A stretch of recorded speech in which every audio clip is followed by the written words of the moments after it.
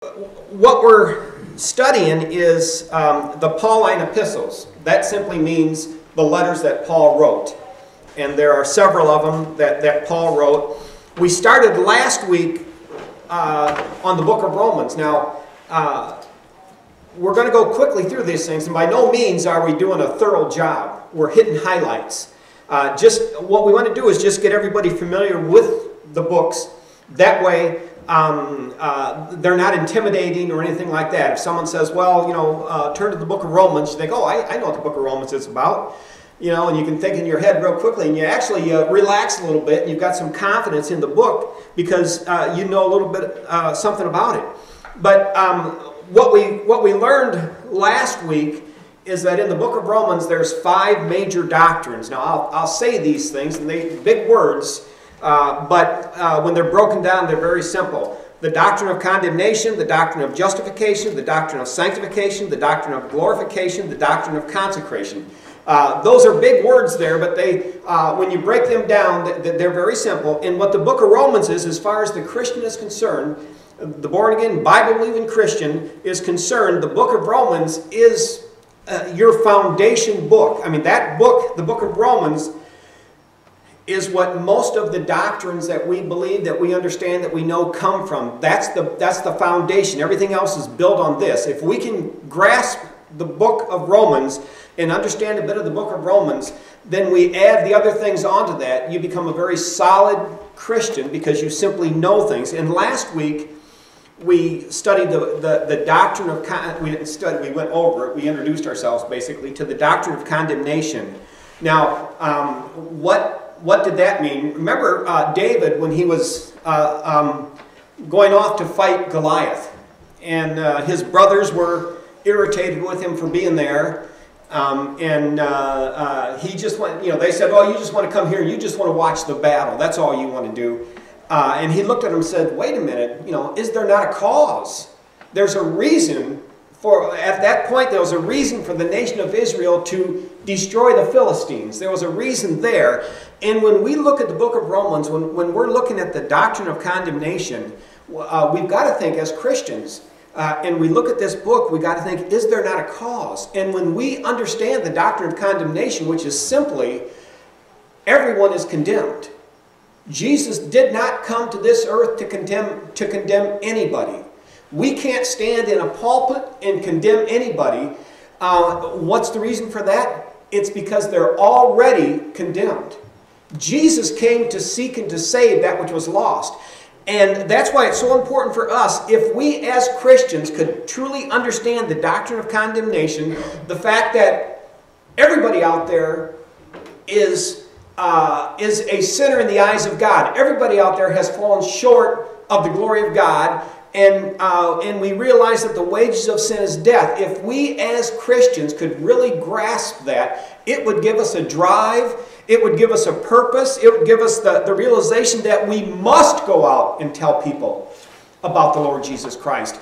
And it's not going out there to saying you're a rotten sinner and you're going to burn in hell and you're going to be destroyed and God is going to just destroy you. He's going to send you to a burning fiery hell forever. That's not our message. Our message is, hey,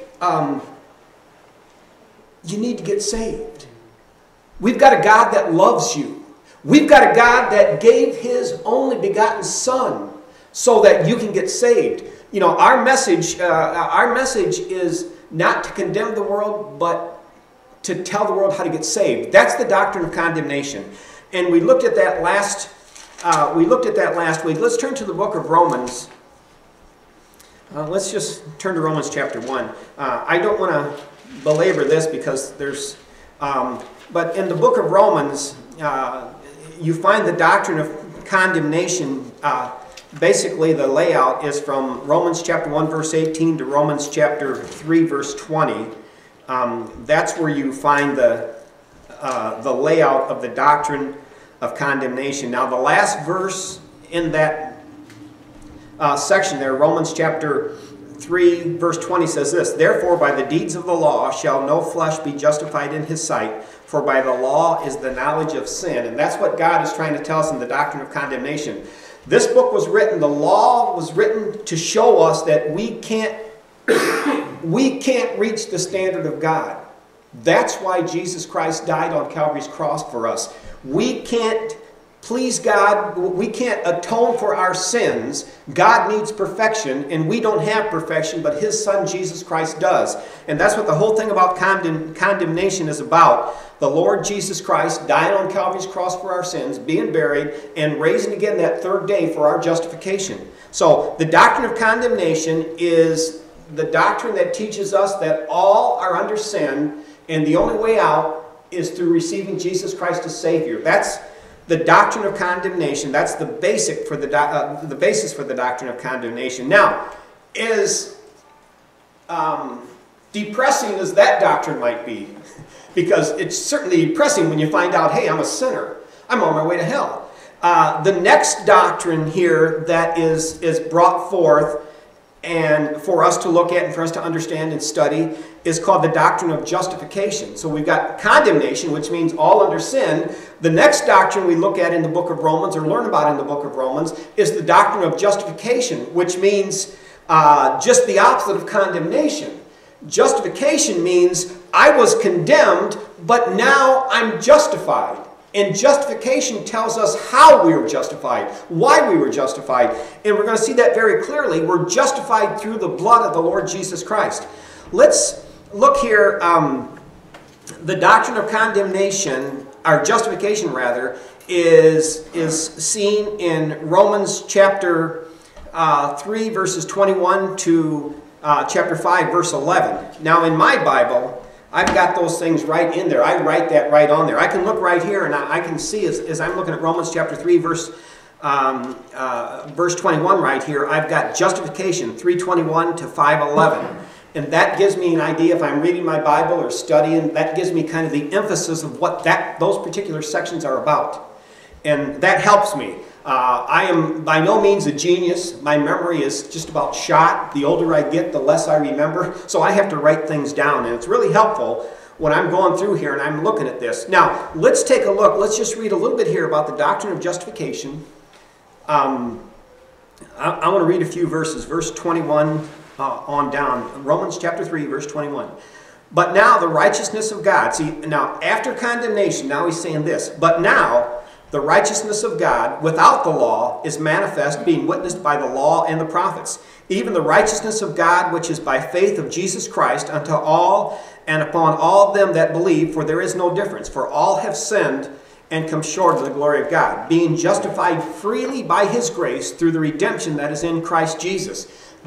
We're laying out, our news, the news that we tell people, the good news that we tell people is that they can have redemption, that they can have salvation, that they can have forgiveness of sins, all that the same being, that they can have the forgiveness of sins through the Lord Jesus Christ. And that is basically a synopsis of the doctrine of justification. Of course, it goes in through those chapters and verses.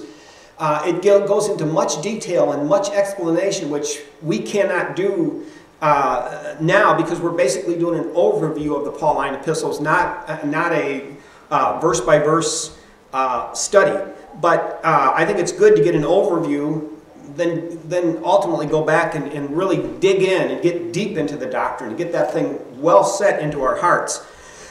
But let's take a look at this here. Before Jesus Christ died on Calvary's cross, what the people had was the law, the Old Testament law. They had Moses laid out the law, and the nation of Israel tried hard to keep the law. If they failed in any part of the law, they would sacrifice. And when God would see the blood of bulls and goats, those were the sacrifices, He would cover their sins. That way, if someone's sins were covered in the Old Testament, when they died, they would not go to hell. Now, they also would not go to heaven because their sins were covered, not taken away. The Bible says in the book of Hebrews that the blood of bulls and goats cannot take away sin. It can only cover it. So in the Old Testament, when somebody sinned, they broke the law of God. When they sinned, they brought a sacrifice to the temple, and there was a sacrifice there, and their sins were covered. If they died in that situation, they would not go to heaven, they'd go to paradise. You find that with the rich man and Lazarus.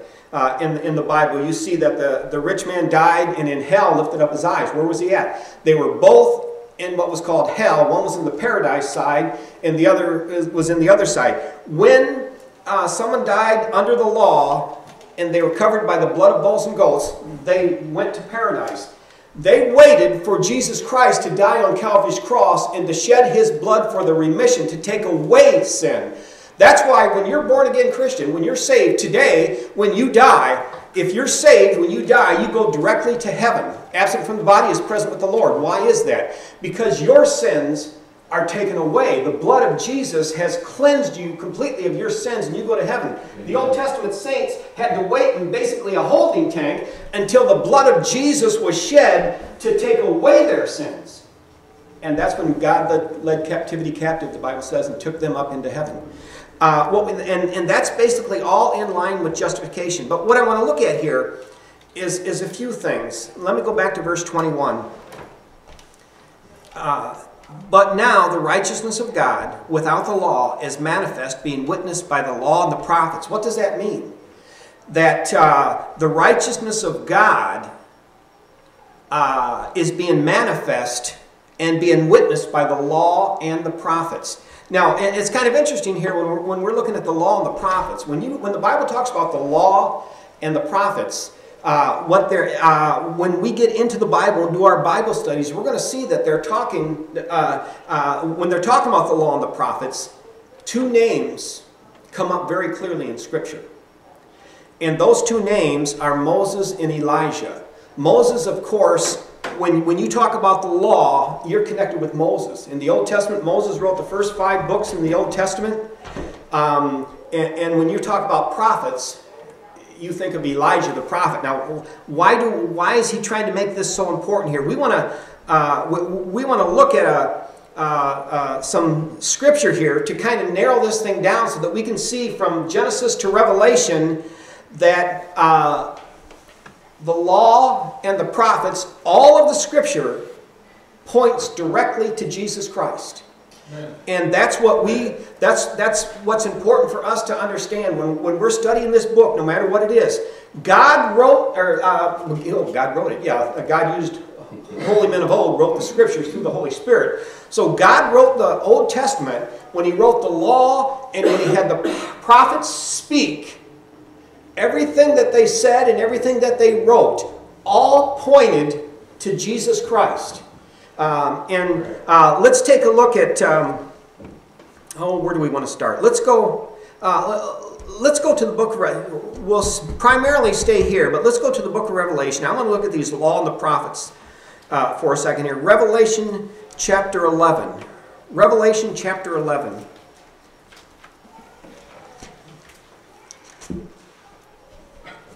I just want to show us something here. That the law and the prophets show up everywhere. The law and the prophets are primary directives to the Lord Jesus Christ. In the book of Revelation chapter 11, of course we know what the book of Revelation is. That's when God is pouring out his wrath upon a people in the world that rejected him. Revelation chapter 11, let's see, verse 3. Now let me read verse 1 and 2 just to get into it. Verse 1, Revelation chapter 11, verse 1. And there was given me a reed like unto a rod, and the angel stood, saying, Rise and measure the temple of God, and the altar, and them that worship therein. But the court which is without the temple leave out, and measure it not, for it is given unto the Gentiles. And the holy city shall they tread under foot 42 months. Now look at verse 3. And I will give power unto my 2 witnesses, and they shall prophesy 1,260 days, clothed in sackcloth. Now, who are those 2 witnesses? There's a lot of varying opinions on who those 2 witnesses are, but I think very clearly through Scripture we're going to see that those 2 witnesses are Moses and Elijah. And the reason that they're so important is because those 2 witnesses, Moses and Elijah, represent the law and the prophet. And when God is dealing with the world, especially here in the book of Revelation, what he has is all of Scripture backing up what he as a righteous and a holy God is doing to this world at this point. So well, it's kind of interesting here. These two people end up getting killed. And we'll take kind of a quick look at their demise as we look at this. Sometimes in Scripture, God uses types to show us things. So look at here, verse 3. And I will give power unto my 2 witnesses, and they shall prophesy 1,260 days, clothed in sackcloth. In other words, they're going to be in the tribulation, witnessing for God. Verse 4. These are the 2 olive trees. Now we're going to see where that comes in a little bit. These are the 2 olive trees, excuse me, and the 2 candlesticks standing before the God of earth. And if any man will hurt them, fire proceedeth out of their mouth and devour their enemies. And if any man will hurt them, he must in this manner be killed. Now verse 6. These have power to shut heaven, that it rain not in the days of their prophecy. Who did that? Elijah did that. Remember, he prayed, and for 3.5 years it didn't rain. And then he prayed again, and it rained. So we're starting to identify this witness here. We're starting to identify Elijah here. Verse 6, these have power to shut heaven, that it rain not in the days of their prophecy, and have power, look at this next one, and have power over waters to turn them to blood, and to smite the earth with all plagues as often as they will. Now, who did that? That was Moses. Moses had the power to smite the earth and to turn the water to blood. In Scripture here, we're starting to identify 2 men, Moses and Elijah. They will be back. They will be in the tribulation. And they will represent the law and the prophets, which again point to Jesus Christ. What did Jesus Christ do? His job was to come here and justify us through his blood. So, there's...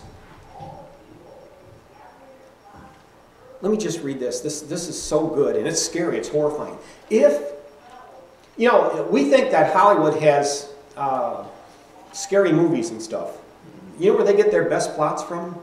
They get their best plots from the Scripture, from the Word of God. Someone there reads this book, and oftentimes I've got to wonder if it isn't the wickedness themselves. They read this book, and then they make movies, and people are aghast at the fear of how could somebody think of these things? They're in the Bible. Look at here. I'm going to show you a few things here concerning these 2 men and what happens to them. Verse 7, there, Revelation chapter 11, verse 7. And when they have finished their testimony, that's Moses and Elijah, the 2 prophets, the law and the prophets. Verse 7, and when they have finished their testimony, the beast that ascendeth out of the bottomless pit shall make war against them and shall overcome them and kill them. Now, in Scripture, you've got to be very careful to read. When God puts things in here, he doesn't mess around. He doesn't make mistakes. He doesn't waste time. He doesn't waste words. He puts things in here for us to grasp, to understand, to seek and search to find out what's going on. And we may just read over verse 8. And their dead bodies shall lie in the street of the great city, which spiritually is called Sodom and Egypt, where also our Lord was crucified. In other words, there's going to be some dead bodies. These 2 guys, Moses and Elijah, in the future, in the tribulation, are going to be laying in Jerusalem. Why is that? Verse 8, and their dead bodies shall lie in the street of the great city, which is spiritually called Sodom and Egypt, where also our Lord was crucified. Where was Jesus Christ crucified? Jerusalem. That city spiritually is called Sodom and Egypt. But the interesting thing here, and we're going to see, in the tribulation, the primary means of... this is going to get grotesque here, but it's interesting. In the tribulation, the primary means of death is decapitation. Isn't it odd that right now, as we get closer and closer to things, decapitation is very... we see that all the time now with what's going on with our wars. You didn't hear a whole lot, even though they did that stuff in World War II and things like that. But now, primarily, what's our greatest fear? Someone's going to cut our head off. Decapitation. Well, that's going to be the primary means of death in the tribulation. Someone's getting us prepared for that. Now, but what I'm looking at here is verse 8. And their dead bodies. Why are words so important? It says their dead bodies. It doesn't say their heads. Their heads are already cut off. That's how they died. They get their heads cut off. Verse 8. And their dead bodies shall lie in the street of the great city, which spiritually is called Sodom and Egypt, where also our Lord was crucified. And they of the people and kindreds and tongues and nations shall see their dead bodies 3 days and a half, and shall not suffer their dead bodies to be put in graves. So during the tribulation, the people rebel, there again, rebel against the law, rebel against the prophets. That's the scripture. That's God that they're rebelling against in the tribulation. And they rebel by taking these two people, these two men who represent the law and the prophet. They cut their heads off. They kill them. They leave them in the city for everybody to see. They're saying, look it, now it's over. Now it's done. There's Moses. There's Elijah. God is finished. That's their thought process. They should have learned from the resurrection. It doesn't work. 3 days later, they get up. Verse 9. And they of the people and kindreds and tongues and nations shall see their dead bodies 3 days and a half, and shall not suffer their bodies to be put in the graves. They don't want them in the grave. They want people to see them. Look at there they are. Verse 10. And they shall dwell upon the earth, and they that dwell upon the earth shall rejoice over them, and make merry, and shall give gifts one to another, because these two prophets tormented them that dwelt on the earth. Isn't that interesting? They are celebrating the fact that these two prophets of God, these two men of God, have been killed, and they're celebrating. Remember when the first attacks took place, how we were angered because the people over in the Middle East were having parties and just shouting and having cake and everything else because America was blown up? Same type of thing right here. These people, when they see the men of God dead, laying there without their heads, right there in the city, they rejoice. They have a party. It's party time. That's how far away from the Word of God, from the understanding of the law, from the understanding of the prophets, from the understanding of the grace of God, that's how far away the world will come during the tribulation. They're that thrilled when God's people are killed. Verse 10, and they that dwell upon the earth, I'm trying not to preach here. I'm just getting a little bit excited. I'm teaching, I'm not preaching. Our pastor's going to do the preaching. I'm doing the teaching. Verse 10, and they that dwell upon the earth shall rejoice over them and make merry, and shall send gifts one to another. I kind of wonder if it isn't around Christmas time that this takes place. Because these two prophets torment them that dwell on the earth, and after 3 days and a half the Spirit of life from God entered into them, and they stood upon their feet, and great fear fell upon all them which saw them. And they heard a great voice from heaven saying unto them, Come up hither. And they ascended up into heaven in a cloud, and their enemies beheld them. What you actually have here is a post-tribulation, or that may not even be correct because the tribulation is not over, but a kind of a post-tribulation rapture, what you have here. God calls them up. Here they are. Can you imagine that? I mean, if I'm correct, there's two dead bodies laying there. One's Moses, one's Elijah. One represents the law, one represents the prophets. That means the scriptures. The two dead bodies laying there, the people are having a great celebration because, look, they're dead, it's over, it's gone. You know, we're free. We're finally free from religion. We're free from God. That's what people think freedom is. And that's not freedom. No. A born-again, Bible-believing Christian is free. Then the bodies get up. They stand up. I don't know, can bodies stand up without heads? They stand up. The bodies stand up, and God says, Come up hither. And boom, they see him raptured right up in front of their eyes. They see him go right up into heaven. Now, let's go back to Malachi. Do you know Malachi, Matthew? If you find the book of Matthew, the first book in the New Testament, go back one book, and that's Malachi. I want to show you how this ties in. The doctrine of justification, I want to show you how this ties in. By coincidence, and that's sarcasm, by coincidence, the last two men mentioned in the Old Testament just happens to be Moses and Elijah. In Malachi chapter 4, verse 4, it says this, Remember ye the law of Moses my servant, which I commanded unto you in Horeb for all Israel with the statutes and judgments. Behold, I will send you Elijah the prophet before the coming of the great and dreadful day of the Lord. And he shall turn the heart of the fathers to the children, and the heart of the children to their fathers, lest I come and smite the earth with a curse. So, in the last book of the Old Testament, we've got Moses and Elijah mentioned, and there's a promise of them coming. Now, just a side note, your Old Testament, look at the last word in your Old Testament. Your Old Testament ends with a curse. It says, lest I come and smite the earth with a curse. The Old Testament ends with a curse. The New Testament, the last word in the book of Revelation is amen. And what they're saying amen to is the grace of our Lord Jesus Christ, amen. So the Old Testament ends in a curse, the New Testament ends in amen. The Lord has redeemed us. So we need to get excited about that. One more thing here on this, on these two prophets here that witness to the Lord Jesus Christ. Again, the law, everything written in the law, everything about the law points to Jesus Christ as Savior. Everything about the prophets, they prophesy and point to Jesus Christ. They're prophesying about a day when the Lord Jesus Christ would come, which was about 2,000 years ago, and a day when he would die, be buried, and raised again the third day for our justification. We know we're condemned. We saw that doctrine. The doctrine of justification is that everything in Scripture points to justification through Jesus Christ. Not through a church, not through a person, not through an organization, not through, you go through the whole list, not through wealth, not through fame, not through power, but through the blood of the Lord Jesus Christ. Amen. All this points to that. Now, Zechariah chapter 14. Did I say 14? I think it meant chapter 4. Zechariah, maybe I don't mean chapter 4.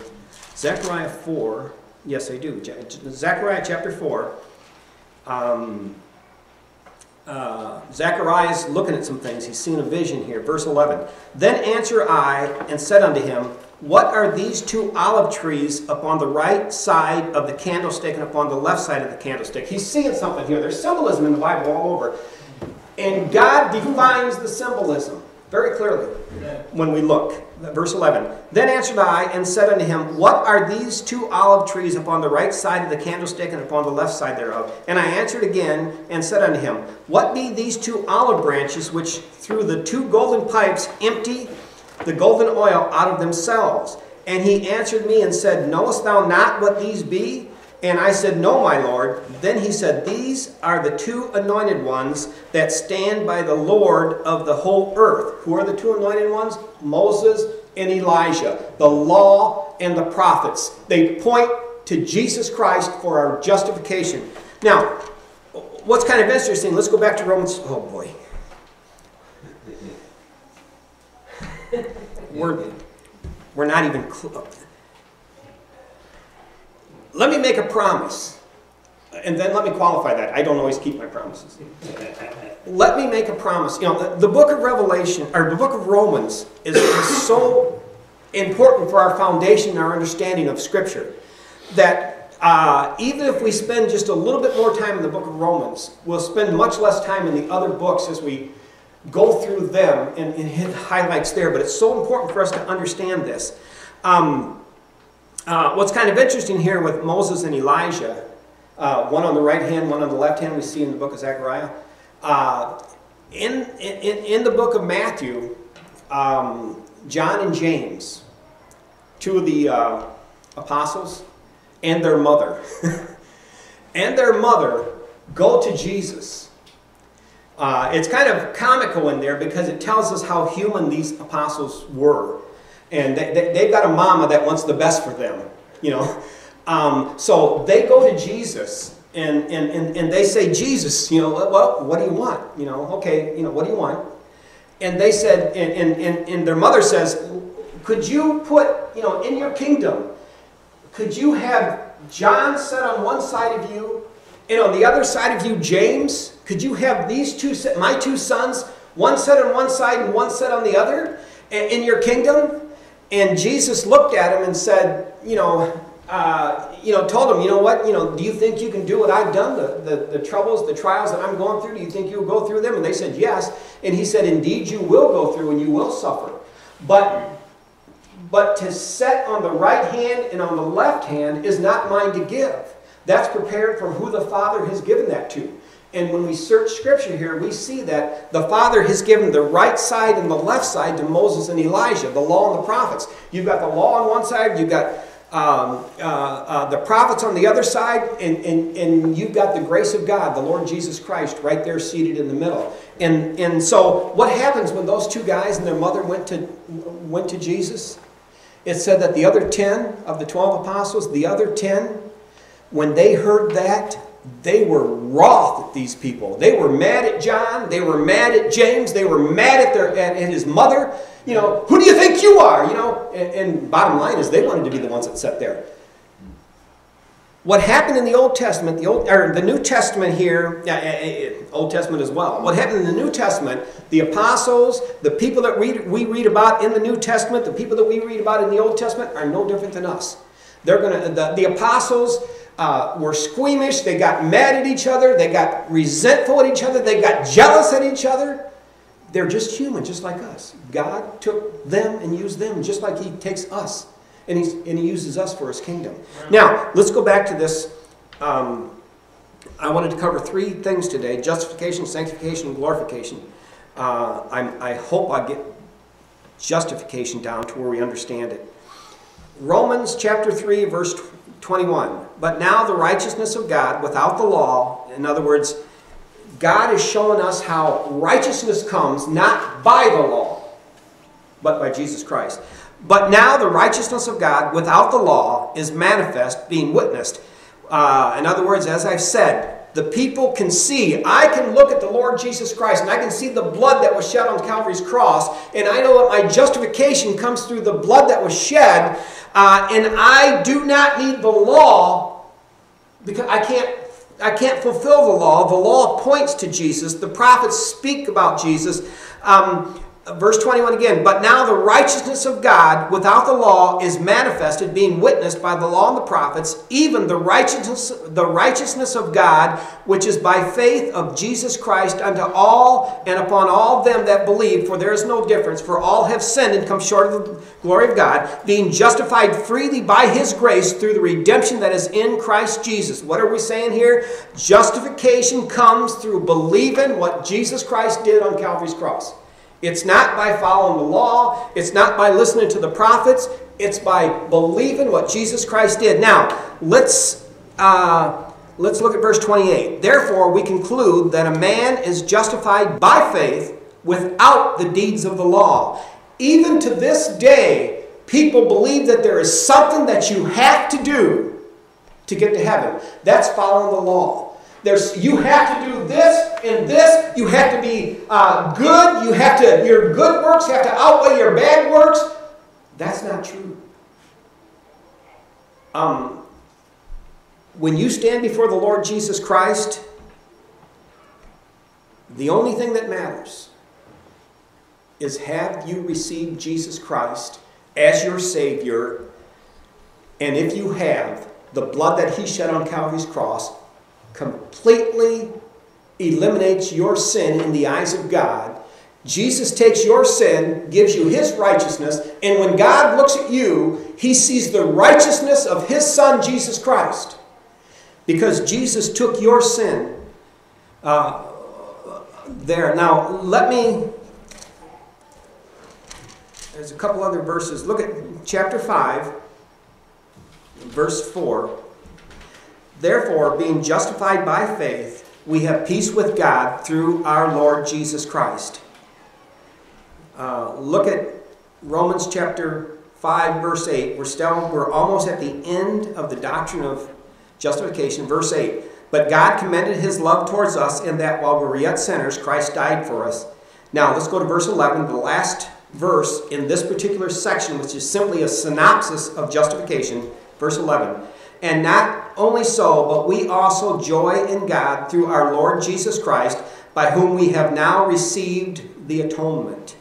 The doctrine of justification makes it very clear that our forgiveness of sins, that us going to heaven, is because of what Jesus Christ did on Calvary's cross, not because of anything that we did. I can't say enough penance. I don't even know how to... Penance. I cannot say enough penance. I cannot give enough money in the offering plate. I cannot start enough hospitals to help little burn people. Now that's something that Christians should do. We'll look at that when we get to the doctrine of sanctification. We're set aside for holy use. And there are things that Christians should be doing. We should be doing things like that, but not to get saved, but because we are saved. Now, the doctrine of justification will just...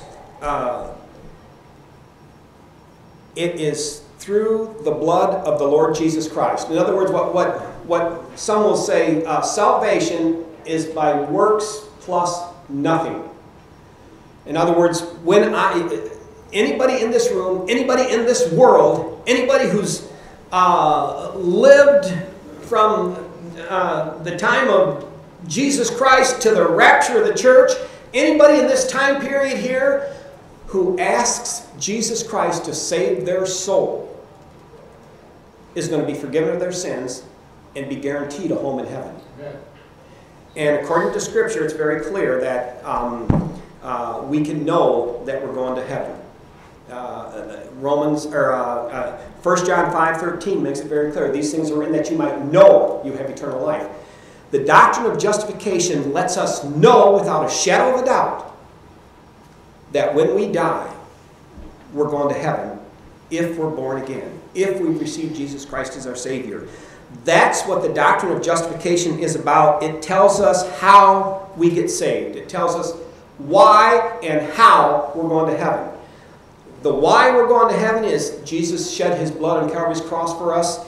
That's the way we get to heaven. The method there is by asking Jesus Christ to save our souls. Now, the doctrine of justification, next week, we're going to look at the doctrine of sanctification. Look at Romans chapter 5, verse 12. Just a bit of an introduction to the doctrine of sanctification. What is sanctification? Sanctification is when you ask Jesus Christ to save your soul, God sets you aside. God takes you and sets you aside and for holy use. As a Christian, as a born-again Christian, when you get saved, you're set aside for God's purpose. And we may not know that when we first get saved. We may not understand that. When I got saved, I had no concept of anything in this book.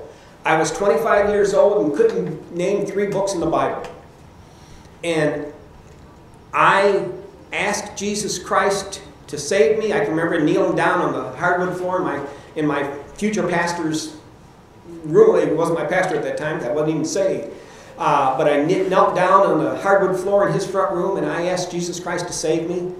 I had no concept of what went on or what was going to go on. I just knew that I asked Jesus to save me, and I started thinking a little bit different. I wanted to get to church. I wanted to know this book. I wanted to be around Christians. I wanted to talk about the Bible. I didn't know what that was. That was God taking me from the world that I was in and setting me over here for His purpose to learn finally His ways and the things that He wants me to do. To live a holy Christian life is separate than living a worldly life. You see that very clearly when you look at the world and save people. Now, we've got to close out here. On justification, are there any questions? Justification is, in God's eyes, just as if I've never sinned. I, right now, although I'm a sinner, and I sin every day, and I'll probably sin when I leave church if I don't sin 10 times in church, because of my nature. My old nature is a sinner. But in God's eyes, because of what Jesus did on Calvary's cross and the fact that I asked Him to save me, in God's eyes, when He looks at me just as if I've never sinned. Justification. Just as if I've never sinned. That's how God views the born-again believer. That's how God views someone who has received his Son. Why is that? Because God looks through the filter of the blood of the Lord Jesus Christ. And that blood is what takes care of the sin. That blood is what appeased God's wrath. When God looks through the blood that was shed on Calvary's cross, that blood blots out our sin, and God sees perfection. That's why we're going to go to heaven. Not because we are perfect, but when God looks at us through the blood of his precious Son, the Lord Jesus Christ, we are justified in his eyes. Amen. I guess that's all we have to say then is amen.